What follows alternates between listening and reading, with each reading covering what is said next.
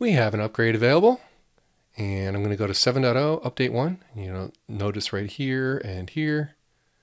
You can click, but really it's going to just bring me to VAMI. But here you can see the build. We're going from and to. Got a nice little link for the release notes. That is very handy. Gotta love that. All right. Now to actually do the work.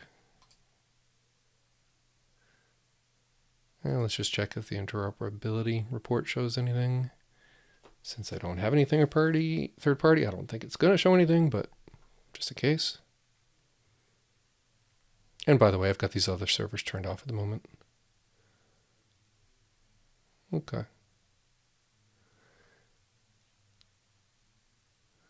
Now, as far as the actual update, let me go back. Let's click on that again. Okay, if you're already in there, it's not going to do anything.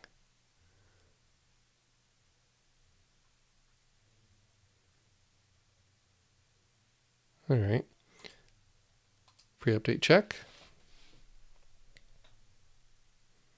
See what it does, or what its results are. And then we'll just launch VAMI. It's when you connect to the host, :5480. Port 5480 to just connect with the kind of the back-end UI for maintenance of the VCSA appliance itself. All right, that's taking a little longer tonight. No issues found, and here it is, launching VAMI for me. It opened up a new window off screen. Let me bring that up on your screen. There we go. All right, we're ready for the update tab. This is no different than the previous 7.0. To the first patch that was out, but now this is 7.0 update 1A. So I'm already on 7.0 update 1. We're going to 7.0 update 1A tonight. All right. No applicable update found. So it didn't do a check from the URL, but now that I manually pull it, it should find it.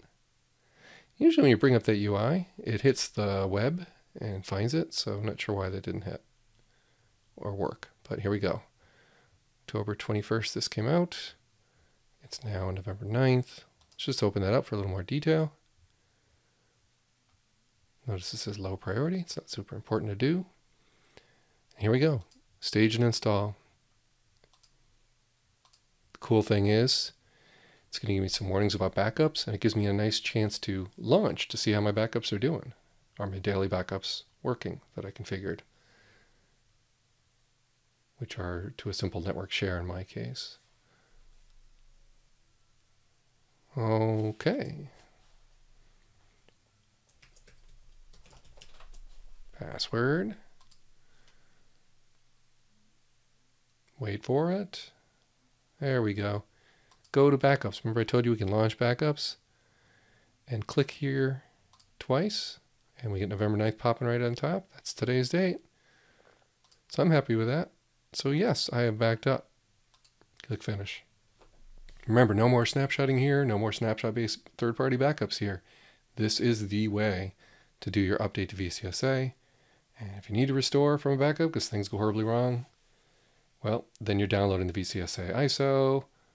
You open it, you run the installer inside of it, and it prompts you for where your backup is and restores that into this new VM it creates, basically.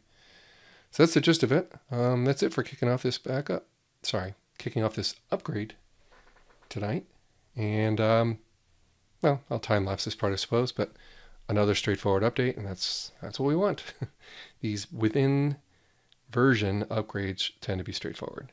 So moving 6.7 to 6.7.0 was not this method.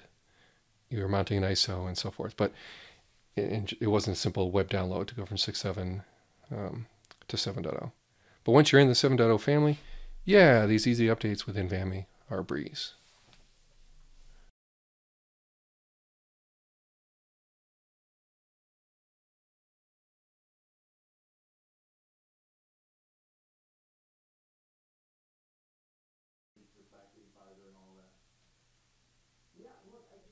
So it succeeded. It was something under 20 minutes. I wasn't quite watching when it actually finished. So hit close here. Update, you saw it spinning. Oh boy, still a sloppy error there when you actually have succeeded. It should be a A little weird, but okay. Now let's go to the VCSA vSphere client UI and log right back in. And we should be good. Other than 3 hosts being offline, so you can see some nasty warnings there, what we should see on the summary screen at the top is a healthy system. Okay. A little slow to log in that first login after an update.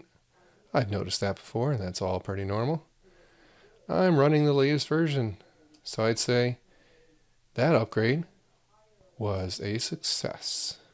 So I'm pleased with the results. It's very straightforward. That's always a good thing. Hopefully you found this video helpful. Thank you for watching, and thank you for visiting TinkerTry IT at Home, where I have a collection of vSphere articles and videos for you. Bye for now.